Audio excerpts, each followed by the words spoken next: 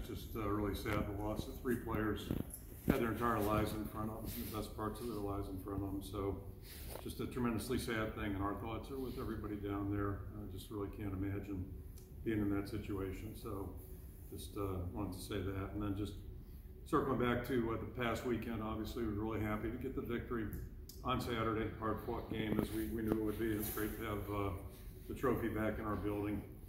And, you know, really, as we anticipated, it was two really good defensive football teams battling out there. And, you know, it was really, you know, hard-fought game, both sides, physical game, kind of, you know, Midwest weather, all that stuff. So, but we did a lot of good things out there. Certainly things to improve on, but, you know, came up with big plays when we needed to. Special teams did a great job. Defense set us up, and then the offense did a good job of cashing in on opportunities. And probably one the biggest sequence in the game, in my opinion, was, you know, us killing the ball on the 1 yard line.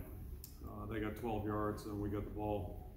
You figure you get back in pretty good field position. Cooper had a good return, got it down, I believe, inside the 20, and we knocked it in to go up 21-10. It was just really good complementary team football. So the more of that we can play, the better off we'll be, and it was a really good sequence for us. Now, you know, obviously our attention's turned to Minnesota, a really good Minnesota team. They're 7-3 and playing on a roll right now. They too have a really strong defensive football team. They run the ball extremely well.